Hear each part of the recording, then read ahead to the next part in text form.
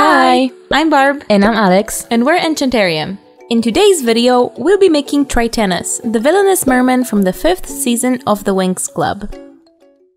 Our today's victim is Hunter Huntsman from the Ever After High doll series. We always use second-hand dolls and sometimes they are not in the best condition. This one has really loose knee joints, so he's a perfect candidate to be a mermaid.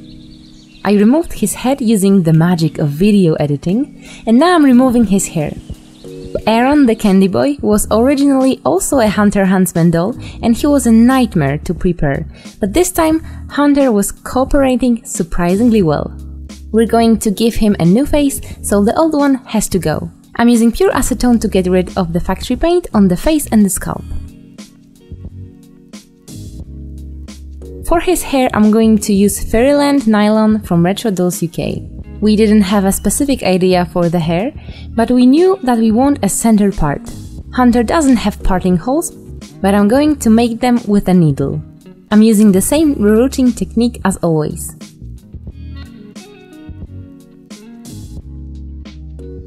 This is how I made all the part holes. I was too lazy to go to another room for the pair of pliers, so a table and brute force did the job.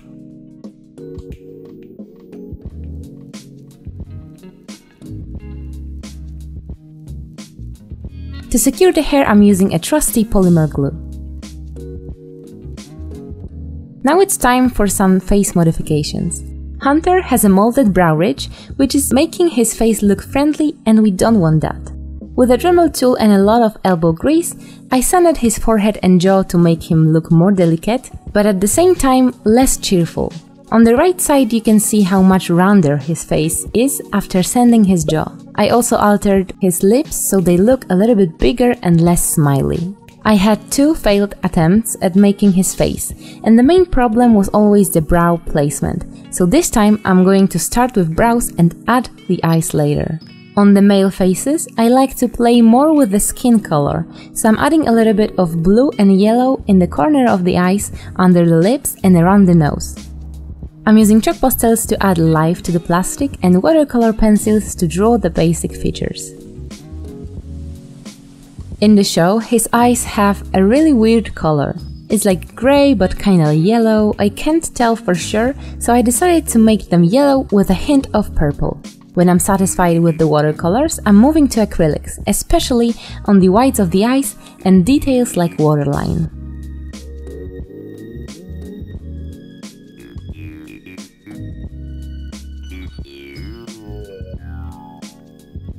Arteza, an art supply company, sent us mica powders to try, so I'm going to quickly show you what's in the package.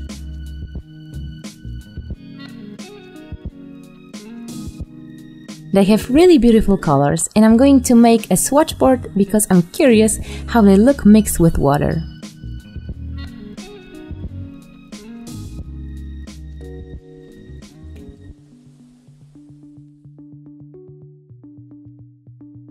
Let's also test if they are similar to Acrylic powders. On the left side are Arteza mica powders and on the right side are Acrylic powders. On the top I use water and on the bottom I just rub the powder onto the surface with my finger. Besides a difference in colors, they have a similar shine and they both look really pretty to me. There is one big advantage to Arteza mica powders compared to Acrylic powders, and that's that they are cosmetic grade, which means you can safely add them to makeup, body art, nail art, soap art and many more. Tritannus is going to have his face covered with Bubble Bath Pink mica and Gold Glow mica.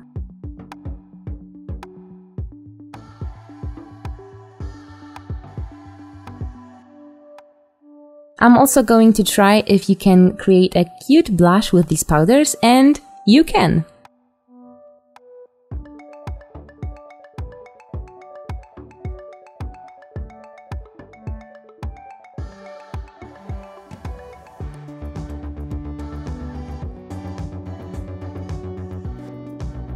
Some finishing touches on his eyes and the face is ready.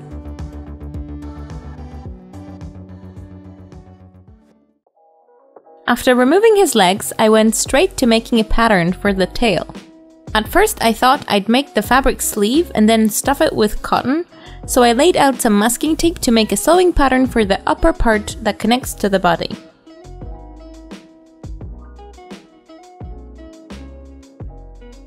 It was laying on the body alright, but the missing legs were causing some trouble. I decided to roll balls of aluminium foil and stick them in the hollow parts to help with that, but it still looked kinda meh. I decided to add some more foil on his butt and change the approach.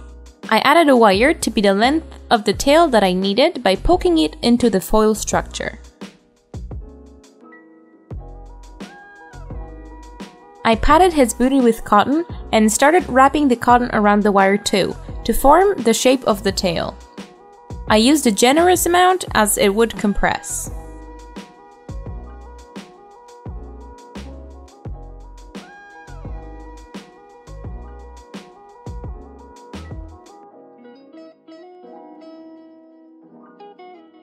I secured the cotton with strips of fabric and hot glue. Alex helped me to hold him down so I could wrap it tight.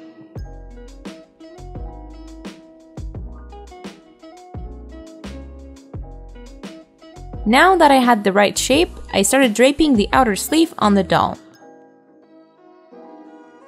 I recently had a eureka moment when my fabric pens run out. I realized that the friction pens remove with heat, so I started using them to mark stuff on fabric as I can iron it away. Anyway, I marked my seam lines on the pinned fabric and took it apart to sew. I recently got a new sewing machine, which, by the way, thank you for watching our videos. I wouldn't be able to afford it without your support. And I just wanted to share how neat it is and threads the needle automatically. Like, how could I live without a needle threader before? Here you can see how the marker gets erased by ironing. I couldn't pull up the tail all the way, so I ripped the front seam at the top, as it will be the easiest spot to sew up by hand at the end. I checked the fit and did some tailoring to make it perfect. I also marked the start positions for the fins that I will add in a second. I also cut the front top part to the right size so we can see that six-pack. For the fins, I gathered strips of fabric and I'm going to put them into the back and front seams. I unpicked the parts where I wanted it to go and made sure that the fin is inside as I'm sewing right sides together.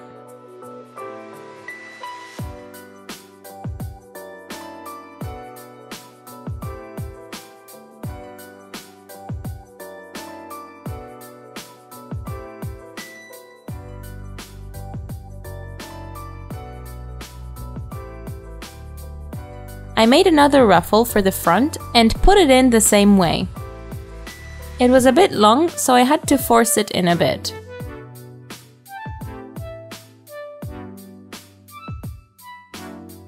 That's what it looked like after sewing it in.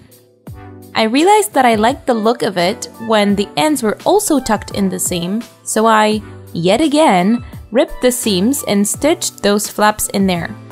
My seam ripping rage has decreased lately, so I wasn't too mad about it. Lastly, I trimmed the seam allowances inside the tail to reduce bulk and turned it right sides out. Time for the bottom fin. I cut it out in the fabric twice, sewn along the outer edges, trimmed the seam allowances and turned.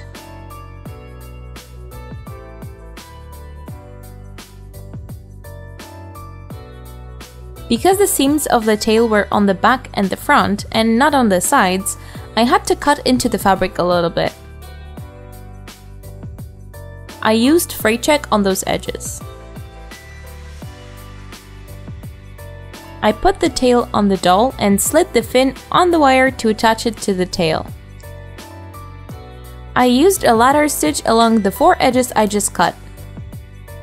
It wasn't my best work, and as I had to secure the wire to the fin somehow, I opted out for hiding it with embroidery thread.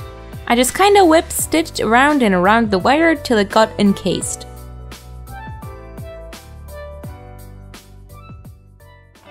The fins need a little trim, and after that's done, I'm going to show you another thing from Arteza. 3D fabric paints. There's a wide range of colors and textures: pastel, fluorescent, glow-in-the-dark, glitter, metallic, and regular fabric paint. There are additional tips in different sizes, but I'm not going to use them. I made a test painting using jungle green, lime green, gold, silver, and white paint. I've never used 3D fabric paints before, so I can't compare them with anything, but they are quite easy to work with.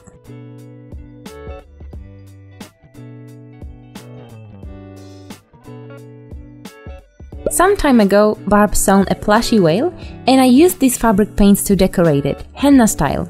We gave it to our dad for Father's Day, because handmade gifts are the best gifts. In our Riku video, we used these paints to create a fade on the scarf, and I'm going to do the same for the tail. I made a quick test of colors on the scrap fabric and chose magenta and metallic cherry blossom pink colors to paint the fade.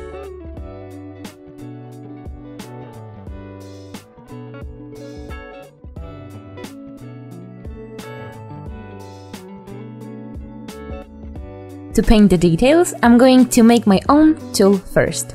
It's a transparent cellophane piece, but you can use any other kind of plastic foil.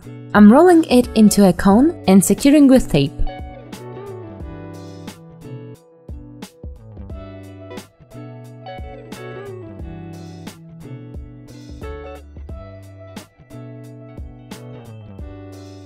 This is what I use for henna painting, so to me it's the most comfortable way to use these paints.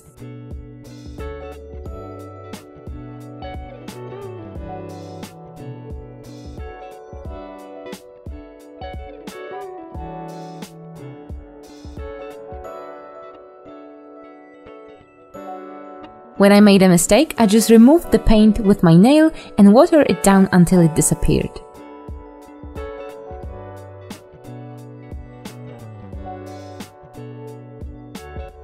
Time to make his body a little less plastic looking. I'm using chalk pastels to contour and blush and using mica powders to add the same shine as the face has. In our previous mermaid video, we're talking about mermaids' nipples. Do they even need them? We're still not sure, but male nipples are more acceptable by YouTube standards, so I decided to draw them.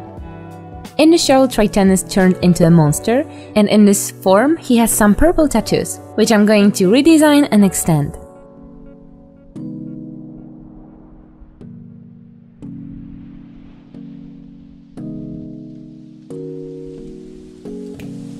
To make his accessories, I'm going to use a generic beverage can. I cut stripes, circles, and the necklace pieces, and I'm now painting them yellow. I'm covering them with mica powder and with a gel nail polish.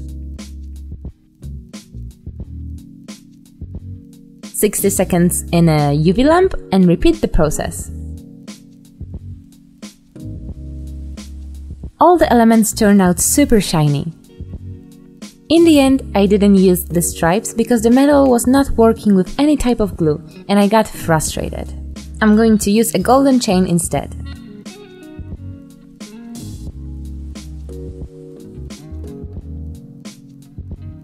Tritannus in both forms has paintings on his forehead. I decided to paint the monster paintings, so you cannot tell me that he looks like Nereus, Tritannus' brother, who has really similar colors to our boy. They are twins, okay? They're supposed to look similar.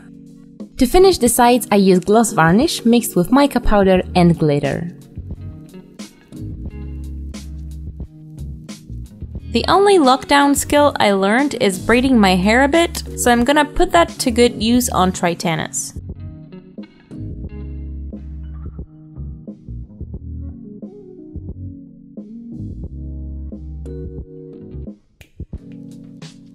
I actually only know how to do this on myself, but I tried it on one side, then a bit differently on the other side, and rebraided the first one and it looked nice.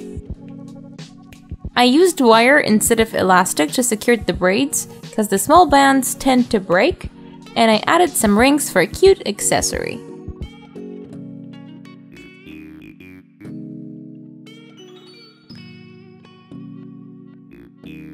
A merman needs a trident, so using a still image from the show, I modeled a trident in Fusion 360, roughly following the shape and 3D printed it in purple filament.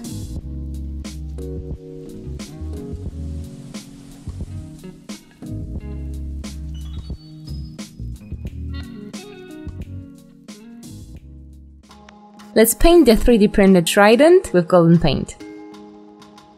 I'm using the same technique with mica powder and gel polish as for the accessories.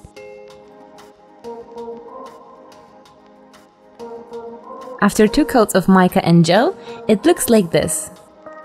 I added some shadow and light reflections off camera. Now it's time for hot glue action. I'm going to glue a lot of decorations to the weapon and the tail, and after that, the doll will be finished.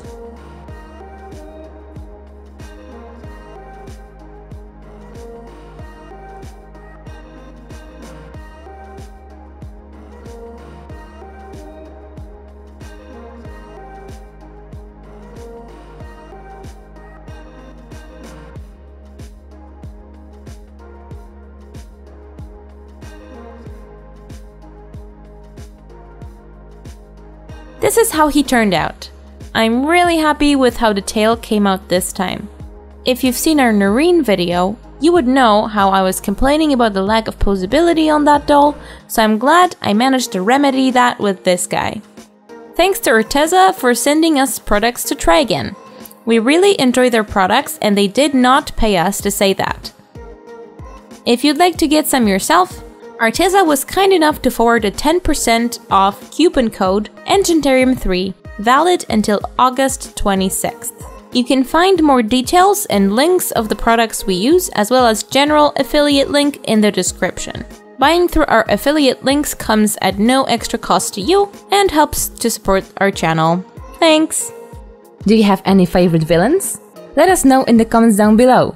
Our favorites are Eobard Thawne from The Flash, Kira Yoshikage from JoJo Part 4, and Kevin from The Good Place. Make sure to follow us on Instagram for some sneak peeks and subscribe for future videos. Have an enchanted day and we'll see you next time. Bye! Gold, silver and white paint. Why paint? Why? Why? Czas na ziemniaczki! Yeah.